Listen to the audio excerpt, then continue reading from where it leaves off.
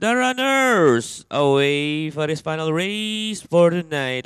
We've got a speed scramble at the beginning. Easy landing Redmond. Vivid Pink moving about the outside. Then comes Bellis Free. Then followed over by iShot. Kid Baloloy comes next. Third last, Huckleberry. Second last, Yes, All We Bet. And Early Bird is the early trailer. And going along for the first turn, Vivid Pink is already outside. Running by the rail, second Redmond. Running in third by a gap of 2 lengths. Easy landing, Kid Baloloy comes next. Bellis Free, then comes iShot.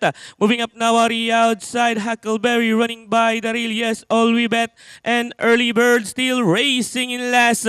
Inside the last 600, Redmond takes command, followed by now Vivid Pink is already outside. Running in third, easy landing, Kid Baloloy. And nearing the fourth turn, 2 runners now matching strides together. Redmond is by the rail. Vivid Pink is already outside second. Running in third by a gap of 5 lengths, Kid Baloloy. And they are now entering the final turn. Vivid Pink, Redmond is running by the rail second as they swing for home. We can concentrate on these first two. Redmond, Vivid Pink is already outside second, down to the finish. Redmond this time by about 2 lengths, followed by Vivid Pink. Last 75 meters, the program ender.